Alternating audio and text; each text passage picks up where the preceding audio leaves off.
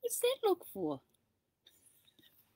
Hey, kia ora, Helen, Brahms here, coming to you live from Mesa in Arizona. I apologize for the late hour of my morning session. I mean, the morning's already almost over, but it has been a busy morning so far. I've had training sessions, been out for a walk with Zephy, had a great reconnect with a friend, and yes, we did talk a little longer than we probably should have, but it was we had a great conversation. And I hadn't spoken to her for a while, so it was a lot of catch up to do. But I hope you're all having a super fantastic, sparkling start to Tune Up Tuesday. Yes, it's that day of the week that we get to make those little tweaks, those little changes that help improve our lives, help improve our business, help improve relationships, all sorts of great fun things. So today we're going to talk about calendar blocking. And I sit here, and you probably all seen my little basket. Hang on, I'm going to get my basket over here. And I know you've all seen my project board from time to time. It doesn't have any projects up there on it right now. But this is my little basket. Try not to make sure everything falls. I've got my colored highlighters. I have my colored pens.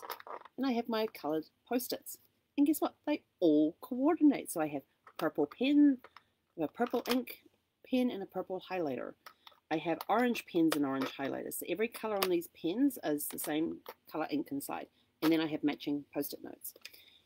I like to be color coordinated most of the time. But what do I use that for? Because I still use a paper planner. And in there, I use each color represents a different type of block of time. Is it personal time? Is it working time? Is it time working on a project? Is it a meeting? Is it doing my lives? You know, everything goes into my planner. And then I also have to keep a digital calendar as well, because I do have an electronic way for people to make appointments with me, where they can see what's in my calendar, what time I have available. They can book it with the best day and time that matches them. So there is that component as well. And the cool part about Google Calendars is that you can actually color code all your appointments. So the color coding in Google Calendars matches with my pens and highlighters and matches with my planner. So it doesn't matter what I look at. If I see that color, I know, oh, I've got personal time coming up. Oh, I've got a high priority task that needs to be done. So what is calendar blocking? Calendar blocking is blocking out times for certain activities. And when I talk about calendar blocking and putting stuff in your calendar, you put everything in there so that you do, excuse me, when you have time to do things.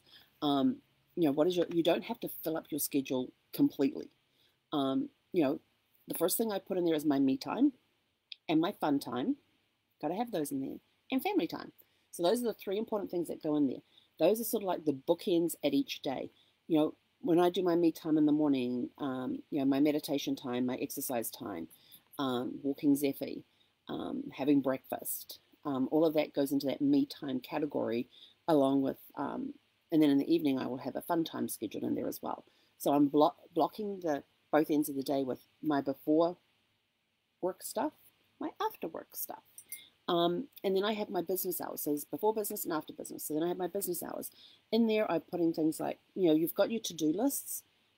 To-do lists are great. I totally get them. I love using to-do lists. But if things are not scheduled in my calendar, they tend not to get done. So when somebody gives me a task to do, because I do a little bit of VA work at the moment as well. So when they give me a task to do, I always ask, by when do you want that done? Because if they don't give me a date, it tends to get pushed out for those that I do get an end date by.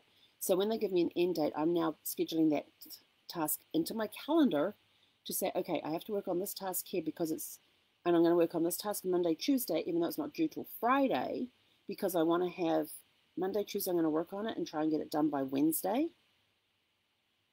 That way, if something happens, I've still got spare. I'm not like saying, oh, it's not due till Friday, so I don't have to start working on it till Thursday, and then you come up with a problem. Now you got to go back to the person and say, hey, what's the da-da-da? No, if I start at the beginning if I work on it Monday, Tuesday, I have time to come up with those problems, time to go back to the person and say, hey, you remember you gave me this task to do? We've got came across this hiccup. Do you want me to keep working on that task? What is your solution for that task? Or, hey, I can work around it this way. Will that work for you? So asking them things like that. And then that gives me time to get a response and still get it to them on time. So that's my high priority stuff. What's the stuff that has to be done because of the time sensitivity on it? Then the lower priority stuff, which could be working on a card campaign for clients, for for my clients, where I'm sending out the cards, not them sending out the cards. So where I'm taking my personal clients and I'm creating a campaign to keep in contact with them, that could be a lower priority than something that is more time sensitive. And usually when I'm designing the campaigns for my clients, we're months out from the date when I actually want to start those campaigns. So it's not like I'm pushing the clients to the back burner and ignoring them for now. It's that this project I'm starting to work on now, even though I'm not going to have it up and running, I don't want it up and running till in January, so probably March, April. I'm working on the campaigns I want to start in March and April. I'm working on them now. So I've got plenty of time to get them done. Making sure I put my breaks in there. So if I'm, my calls, when I do my Zoom calls, I like to make them 50 minutes instead of 60 minutes, and then putting a 10-minute break in there. Just time to check the phone because I usually have the phone on sound and it's usually screened down so I don't even see if it's ringing, because I want my full attention to be on the person that I'm talking with. Unless there's some reason for me to have my phone in my hand while I'm talking to that person, it's down, face down, away from me. Also, I put in times at the beginning of the day and the end of the day when I'm going to be solely into reactive tasks like checking email and responding to email. Going through my friends lists on social media, looking at those, commenting, liking, and all that sort of thing. The other thing but there are times when I'm on a break where I might go in and check my email because I'm waiting for a response for a client for something that I'm working on for them. So those are the only times that I'm not responding to other emails that have come in during that time. That's in the email time block. But I make them all different colors. Like green is for my meetings, and then I have light blue. I have a really cool light blue. It's actually the same color as my pen. It's so I have green for meetings. I have orange for phone calls or Zoom meetings, because the Zoom meetings and phone calls are, especially if they're one-on-one. To me, it's when I'm doing it as a Zoom instead of talking on the phone, it's like a phone call. So that's my orange color. My I don't think I have. Oh, I don't have red. My pink is my high priority stuff. My green is meetings. That's group meetings. So if I've got a mastermind group coming up, or I've got an event coming up this weekend, Networking Riches. If you want to come to Networking Riches as my guest for free, let me know. I'm actually going to put the link in the description of the video. But Networking Riches is phenomenal. It is, we've got 2 days and we're doing masterminding both days as well, but it's taking you from what do you do before a networking event, during a networking event, after the networking event, mainly online, but we will be talking some in-person stuff because there are some places that are open where they're doing in-person meetings, but most people are meeting online. So how do you effectively network online compared to not being online? So there's different tips and techniques that are going to get given there. I've been told that Casey has new updated information in there, so I'm like, yay! But I always pick up nuggets. I always get writer's cramp at these things. But my favorite part is for those that are in attendance, we get to talk about your businesses. If you volunteer, we ask for volunteers. If you've got one problem with your business that you're trying to get over, you've got a breakdown and you're not sure how to get through it, you've got you've come to a brick wall in your business, you're not sure where to go, you're starting a new business, but you're not sure how to get the word out there, you're not 100% sure on who your target audience is. So those sorts of things will put you in the mastermind chair, and then you get the brilliance of Casey and Bajal and YT, and then you also get the brilliance of the room as well, where we'll get to chip in and talk. And there's some great discussions that come out of there. And one of the reasons I really like this section is, the main reason is because I love watching the expression on the person's face when they suddenly get it. When they have that light bulb go off, it is such a magical, magical moment when you see that look on the person's face, that they get it, that light bulb's gone off, then they're going to hit the ground running. And then the other reason I like this is because there's always golden nuggets that come in, because a lot of times people come up with ideas for somebody's business and you go, oh, I really like that idea. And you jot it down, and then you're like looking at it afterwards and go, okay, the way they described it is not going to work for my business that way, but how can I make it work? You know, it's a really cool idea. How can I make it work for my business? So you ask yourself those sorts of questions. So I'm going to put the link to Networking Riches in the description of this video. It's this coming Saturday and Sunday. It's going to be amazing. It's going to be off the charts. It always is. But anyway, so I've got that in there in green. So any meeting, any conferences, training sessions like that are in green. I have light blue for a particular type of client. For my VA clients, they're in light blue. Purple is my genealogy stuff. What colors do I have left? Green, purple, black. Black very rarely gets used on anything. Blue. What's blue? Blue's family stuff, family and friends. And that's basically it. Purple, pink, green, light blue, dark blue. And I do have black. Oh, black's travel, because the roads are asphalt. So any travel time, it gets written in black. So that's basically how I time block and what I use. And I color code, so I can quickly look at my day and go, okay, you know, there's 3 blocks of green in there. All right, I've got 3 meetings on. I've got 3 group meetings on today. Oh, I've got some orange in there. It means I've got some one-on-one meetings in there that day. If I see the dark blue, I know that that's family time, me time / family time.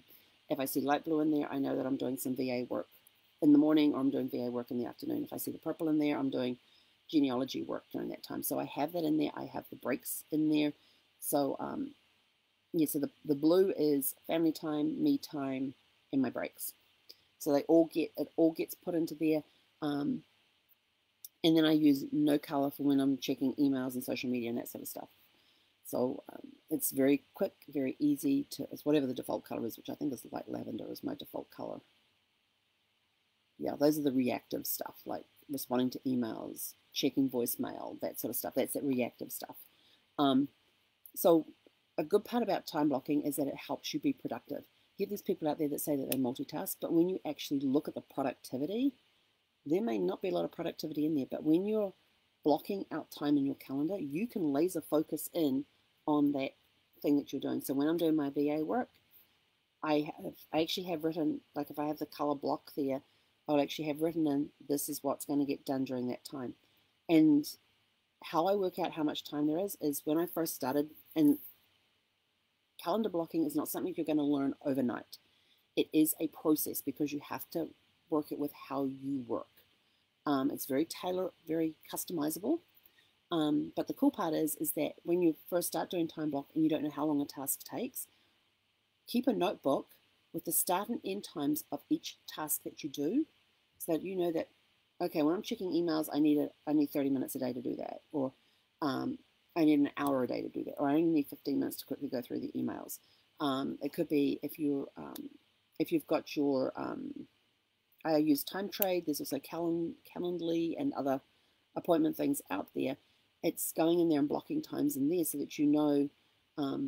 Actually, on the electronic calendar, I actually have a light gray block. And what I do with those light gray blocks is that they are my Time Trade time. So they're the sections of each day. So if I'm going to set up doing something at the same time each week on a certain day, is it going to interfere with my calendar time? Do I need to go in and adjust my appointment blocks? So these are times where people can come into my, and of course I can set up as free, because if my calendar, if Time Trade sees anything with busy on it, they're going to take that time slot out. So if I, for example, doing my Facebook Lives at 4 p.m. every day, 4 p.m. Pacific every day, I have no appointments available on my calendar in the Time Trade account for 4 p.m. that day, because I know that I'm never going to be on a call at that time of the day anyway. So I take that out. I only slot the times in and times when I want to have it on certain days as well.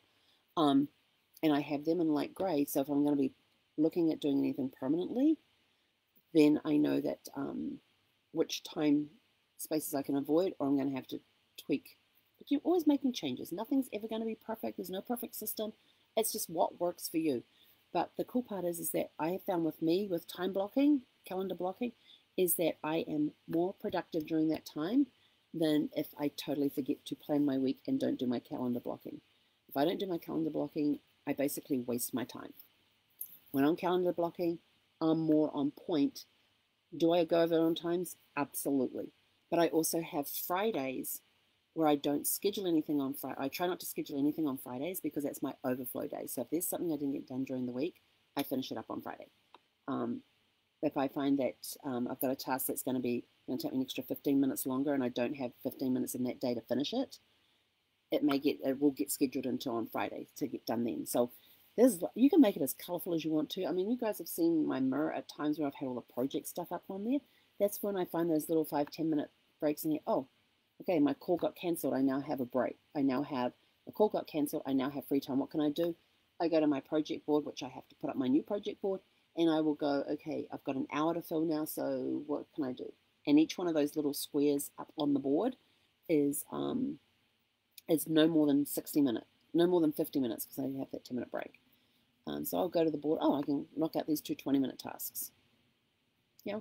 And I get an extra 10 minutes to, my break. It could be backing up to a break, so I get an extra 10 minutes on my break. I get an extra 10 minutes on my lunch break. I get an extra 10 minutes so I can go finish that I can do small work on that 15-minute task I had to reschedule for Friday. So have a look at how are you spending your time during your day. It's always interesting to see people go, oh, it's so busy today. Yes, you may have been busy, but how productive were you during the day? So keep track. And I still keep track in my planner on how productive. Did I get that task finished? Yes. How long did it take me? I write it down because I know next time that task comes up, it's no longer an hour task, it's a 30-minute task, but I still allow an hour for it. So always, if you think it's a 15-minute task, give yourself 30 to 45 minutes to do that 15-minute task. Because there will be emergencies that come up. There are emergencies that come up, and you just got to make allowances for those along the way. But I feel like that was boring. Did you find that useful? Color blocking, calendar blocking. It's a useful task to have. And it's something you've just got to practice at and just keep working at. You will eventually get it.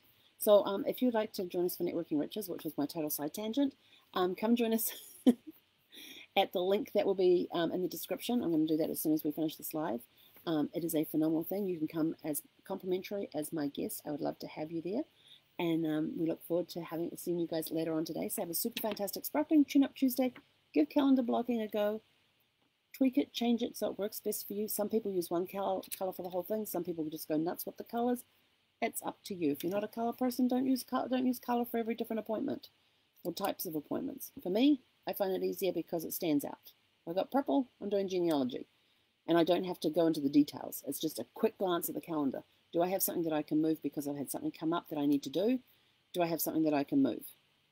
So that helps me too when I can quickly see what colors are there and I know what the colors are for. It helps me see what I can move. Or I might need to shrink down some time on something to allow time for something else to come up that's an urgent project that's come up. So anyway, that's it for me for now. Have a super fantastic Sparkling Tune-Up Tuesday and my days. And we will catch you guys later today. Hej con er